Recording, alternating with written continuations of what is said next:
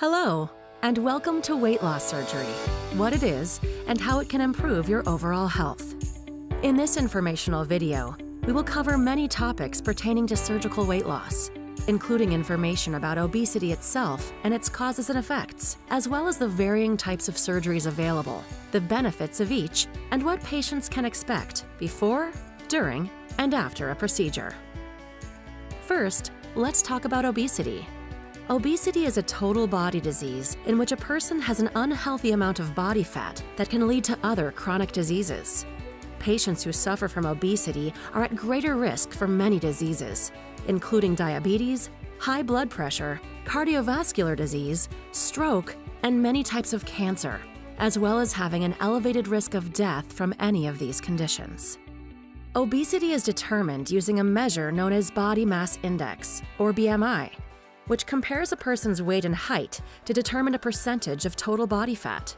Those with a BMI of 30 or over are considered obese. According to the Centers for Disease Control and Prevention, as of 2020, 32% of all adults in the US struggle with obesity. Let's look at what can cause obesity. The most common cause is called energy imbalance, or more simply known as consuming more calories than you burn, which causes your body to convert the extra calories into fat and store it for later use. This imbalance is caused by more than just how much you eat, but also by how much you consume in one day, your level of physical activity, how much sleep you get, and the types of food you eat, such as ones high in added sugar or saturated fats. Diet and exercise are important factors in determining weight. However, we know now there are other factors that can lead to obesity, such as stress, certain medicines, genetic makeup, hormones, and even your environment, including where you live and work. Now let's talk about the effect obesity can have on your health. Obesity is a head-to-toe disease affecting every part of your body and contributes to health issues such as depression, sleep apnea, asthma, diabetes, cardiovascular disease, and many more. Fortunately, obesity is treatable in many ways. Common treatments include losing weight through healthy eating, being more physically active, and forming other positive life habits. Weight management programs may help some people lose weight or keep them from regaining lost weight. Some people who suffer from obesity are, for whatever reason, unable to lose enough weight to improve their health, or are unable to keep from regaining weight. When this occurs, other treatments, including weight loss medicines, weight loss devices, or bariatric surgery are options. Any of these approaches would be appropriate, but let's focus on one for the rest of this video: bariatric surgery. Bariatric surgery is no longer just about weight loss. Bariatric surgery is considered a treatment for metabolic disease and many associated comorbid conditions.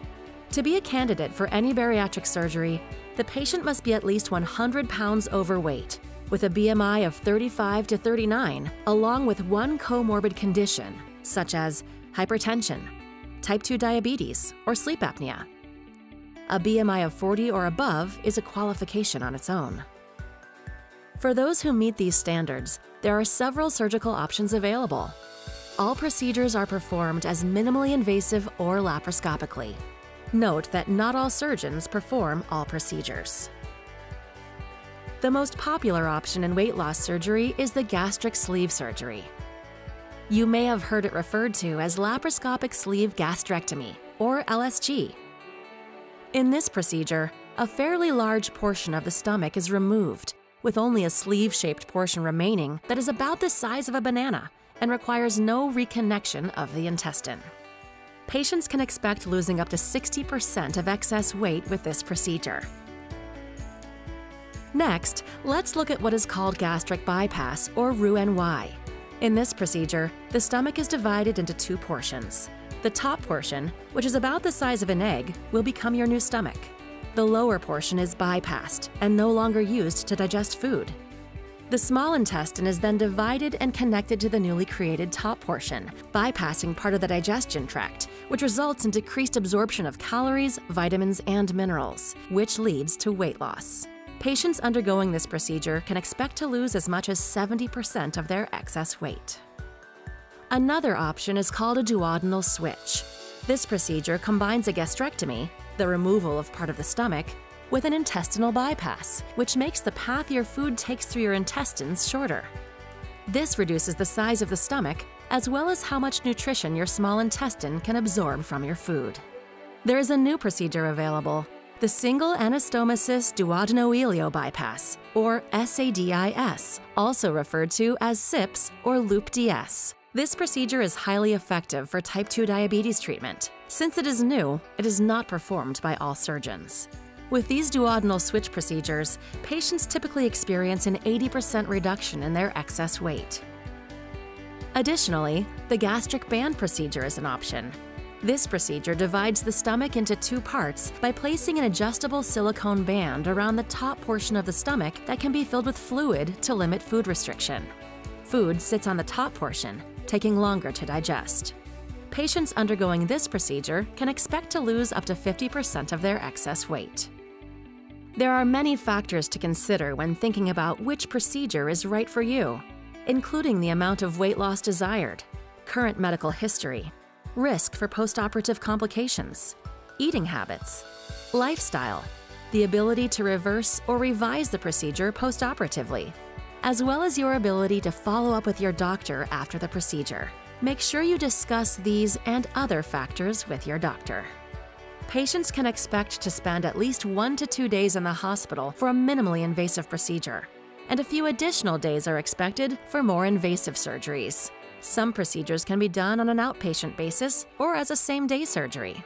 In the first weeks post-surgery, patients normally feel weak and experience other normal postoperative symptoms, such as pain, nausea, vomiting, lightheadedness, loss of appetite, loose stools, gas, and mood swings. It is very important for the patient to be active right away after the procedure. Short walks or shifting positions in bed while you're in the hospital can effectively promote circulation, promoting healing and reducing blood clots. Upon leaving the hospital, the patient will be provided with specific dietary and activity instructions, as well as information about follow-up appointments. Once home, strenuous activity and lifting anything heavier than 20 pounds is not recommended for up to 6 weeks. However, non-strenuous activities, such as short walks, are encouraged and important for a healthy recovery. Staying hydrated is also key. Drinking 1.5 to 2 liters of water a day by small frequent sips is recommended. Wound care is very important once the patient is home. The surgical site will have incision sutures or stitches deep in the skin and surgical glue or steri-strips on top. The sutures dissolve over time, and the glue begins to peel 1 to 2 weeks after surgery. Steri-strips will come off on their own in about 7 days. It's safe to let the incisions get wet during a shower, but don't submerge them in water until they're completely healed. A small amount of yellow, pink, or clear fluid draining from the incision is normal. If an infection develops at the wound site, it usually occurs 3 to 10 days after surgery. Watch for symptoms of infection, which include increased redness or foul-smelling fluid coming from the incision, severe pain at the incision site. Other symptoms of concern are fever, chest pain, shortness of breath, nausea and vomiting, pain and swelling in the legs, trouble urinating, and pain that persists after taking pain medication. If you experience any of these symptoms or others, contact your care team. Since absorption of vitamins and minerals is altered after bariatric surgery, whether it be from malabsorption or restriction, decreased vitamin-mineral absorption may occur and could lead to serious and sometimes lifelong consequences. It is imperative to take daily bariatric-specific multivitamins and mineral replacements as prescribed by your surgeon, as well as commit to lifelong follow-ups with your doctor. Patients may experience temporary hair loss after the surgery. This is one of the body's natural responses to the stress of rapid weight loss and should improve after 6 to 12 months.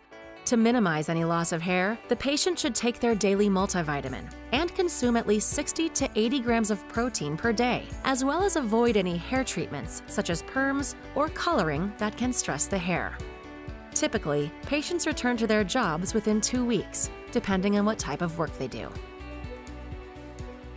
Patients can typically resume sexual activity once they feel physically and emotionally stable. However, it is imperative to avoid pregnancy during the first 12 to 18 months after surgery. Body weight and micronutrient levels rapidly change during this postoperative period, which is not optimal for supporting a healthy pregnancy. If you do become pregnant, please contact the bariatric surgery office and your care team will work with your obstetrician to ensure the best possible prenatal care. We offer comprehensive services like dietary and mental health education and support before and after surgery. Bariatric surgery is a tool. Using that tool is up to you. Lifelong follow-ups with your surgeon, attending support groups, and staying connected to our care team is essential to your success. So where do you go from here? Some key next steps include insurance verification and a consultation. We recommend that you call your insurance company to verify you have coverage for surgery and obtain the specific requirements to qualify.